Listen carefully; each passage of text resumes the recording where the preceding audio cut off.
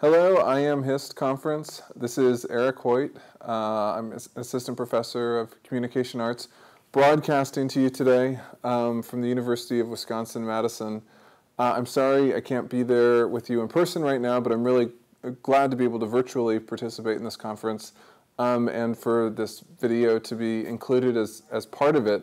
The title of my talk, my video, is Project Arclight, or How to Data Mine the 1.5 million pages of the Media History Digital Library. So I'm going to tell you about it, and really sort of in two parts. First, I'll tell you about the collection, the Media History Digital Libraries collection that I know a lot of you are familiar with. But then we'll get to move into this new data mining initiative, Project Arclight, and really what you can do with it. And I'm going to be able to hand things over to my associate, Tony Tran, who'll be able to guide you through this data mining software that we've been developing for Arclight. So to start though, before you can do any of this kind of data mining, text analytics kind of work that I'll be telling you about, you need a collection of texts to work with. And we're grateful to have a really wonderful one that we've been working with on this project. And that's from the Media History Digital Library. Full disclaimer, I also co-direct the MHDL. David Pierce founded and directed it. And our collection now, which includes lots of fan magazines like Photoplay and Motion Picture Magazine, lots of trade papers, Variety, Film Daily, TV trade papers too, like Sponsor, Broadcasting Magazine, lots and lots of great stuff. This was produced through collaboration. These things don't just scan themselves. And we've been really grateful to be able to work with organizations, institutions like the Library of Congress Packard campus, digitizing just a ton of these really rare and important magazines, trade publications. Domator, the Society for Early Cinema Studies, also supported our scanning.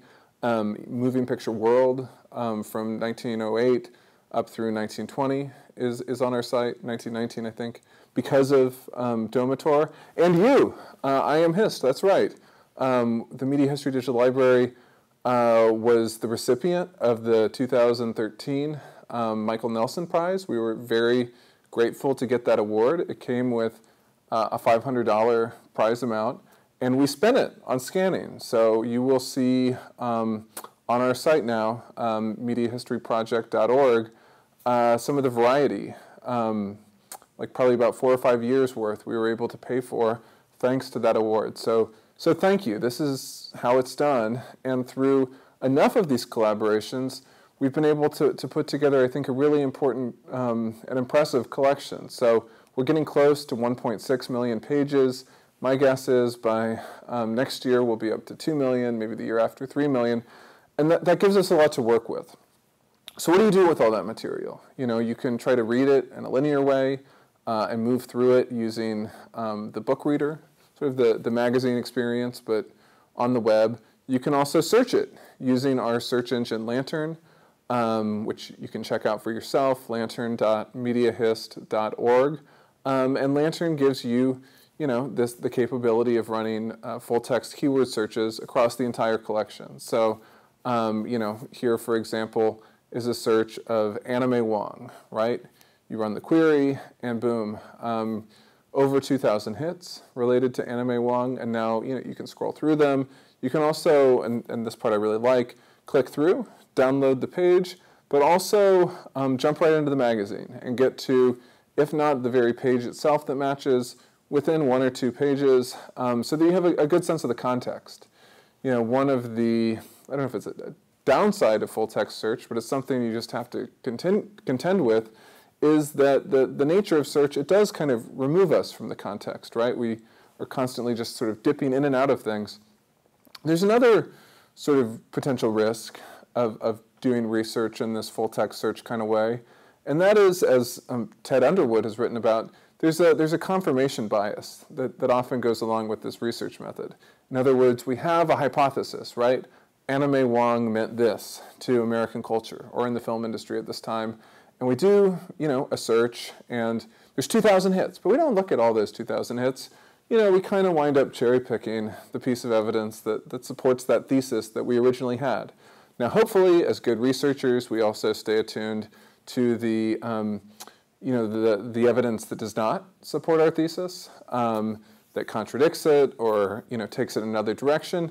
But still, I think full text search on the whole always has that possibility of confirmation bias as part of it. So that was part of the inspiration for this new initiative I'll tell you about now, Project Arclight, where we got to thinking about how could we try to sort of embrace the scale of search, but push it in a data mining direction that brings some of that context back into it. And we were also just inspired, frankly, by Twitter analytics.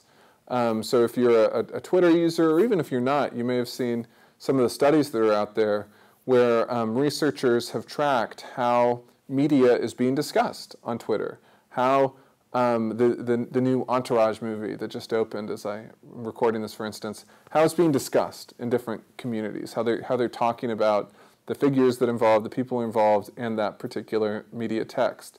And so we got to thinking, what if we did that for film and media history? What if we thought of all these publications as being kind of a giant Twitter stream, and could we look for the patterns? That was our idea. We were excited about it. Pulling it off takes a lot of collaboration, a lot of support, and we are very grateful to have received a Digging Into Data grant that our team here at the University of Wisconsin-Madison applied for in coordination with Charles Ackland and his team at Concordia University in Montreal. So our two teams applied together, and we were the recipient of one of these grants, and our work has been supported by SSHRC in Canada and by the IMLS, Institute for Museum and Library Services here in the US. We've also gotten support from Concordia University and the graduate school here at UW-Madison. And what that funding has enabled is a couple of things. It's enabled us to physically get together, and in fact, we held a symposium in Montreal just last month. It was a great chance to bring together people working on this project, but also folks from different fields. So we had digital humanities scholars working closely with film and media historians, along with critics of new media and big data. And really interesting, productive things came from that. So in part, we think of Arclight as being a community for this kind of research, but it's also an app. We wanted to build a software tool that could do this kind of analysis I was describing.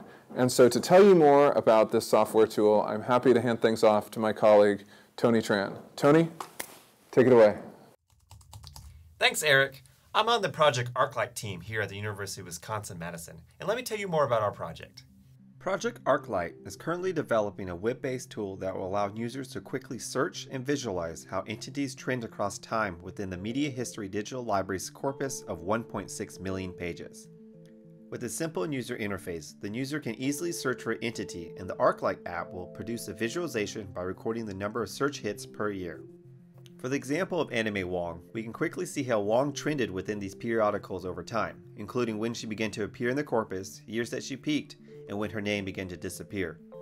Furthermore, the app has the ability to search multiple entities at the same time, allowing us to produce more comparative views of media history. For example, I want to see how another Asian American actor like Philip Ahn compares to Wong. With a simple search, I can see how their trending patterns overlapped and raise possible questions about the reasons when they do intersect and when they do not. While this example only has 2 entities, the Arclight app is capable of searching for thousands of entities at the same time. In addition to the graphs, the data produced by searches can be downloadable in the forms of CSVs. Soon, we will be able to provide the user with more information within the interface, such as specific dates, the type of periodicals, as well as links to Lantern that allow users to seamlessly flow between distant and close reading. While the app produces data and visualizations at amazingly fast speed, we also wanted to make sure we accompany these results with an interpretive framework that helps us remain critical as we search. For this, we offered Scaled Entity Search, or SES, as a method to help better understand and contextualize our searches and results. It focuses on 3 key elements that shape the processes of the Arclight app: the entities, the corpus, and the digital. SES is a triangulated interpretive framework that is critically aware of these elements and the relationship between them. For the entities, SCS asked users to reflect on how their entity list was developed and formed. Why did you select or omit these specific terms? What sources did you use to generate this list? And how do these factors limit or enhance the possibilities? As we know, what we search for and do not search for plays a huge role in our results. We also need to reflect on our corpus. What is the size and scope of the corpus? Who created it and why? What are its strengths and weaknesses when it comes to time periods and diversity of publications? In other words, where are the silences in the corpus that we must consider? Lastly, we must understand how the digital comes into play. What schemas, fields, and other metadata categories are being used? What do we lose and gain when historical materials and experiences are processed digitally? And how does making materials machine readable influence our research process? In asking these questions about these three elements, we must also understand how they relate to each other. How does the entity list work with the corpus? How does the corpus change when it becomes digital? And how does this process interact with our entity list? For our corpus, the Media History Digital Library, which is focused on periodicals related to 20th century American media, it might be limiting to search with a list of botany terms. However, we shouldn't always see weaknesses as a bad thing, and playing to one's strength can limit our ability to ask new and surprising questions. Since our corpus is heavily focused on US media, a list of foreign films may have low results, but with Arclight, we can see which and when foreign films or filmmakers begin showing up in our corpus and begin formulating new questions of why certain entities are showing up in a corpus that is not geared toward that list. As historians, we are aware that time is important, and understanding the time scope of a corpus in relation to the entity list is key in analyzing our results. Instead of just assuming a certain actor lost popularity in the 1940s, we should also consider that many of the fan magazines in the Media History Digital Library corpus only go up to the 1940s. This can be due to several reasons: copyright, budget restrictions, access, or availability, all of which affect the relationship between the corpus and the digital. The condition of the material item is also important. Font type, speckled microfilm, and normal wear and tear can heavily influence the quality of the optical character recognition software and obscure results and produce false positives. We must also think about how our entity list can produce false positives through the digital search. For example, the search for the film company, Universal, will have hits beyond the film company.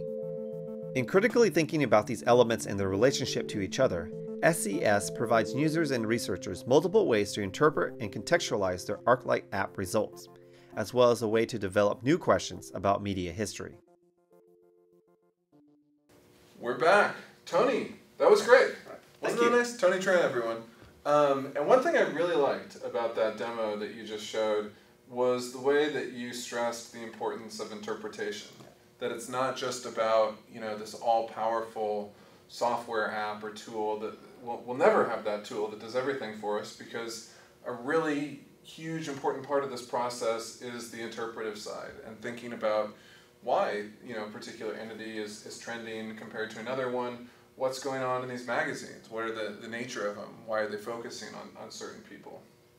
So a question that I'm sure folks out there are wondering about too right now, when will they be able to use this for themselves? They just saw the software demo. When is it going to be online?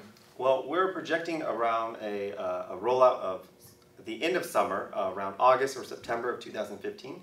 So hopefully they'll be out soon, and you guys can get your hands on it and put in your own inquiries, and then hopefully raise some new questions and new directions of research. Yeah, well, I'm really excited to see what folks do with it.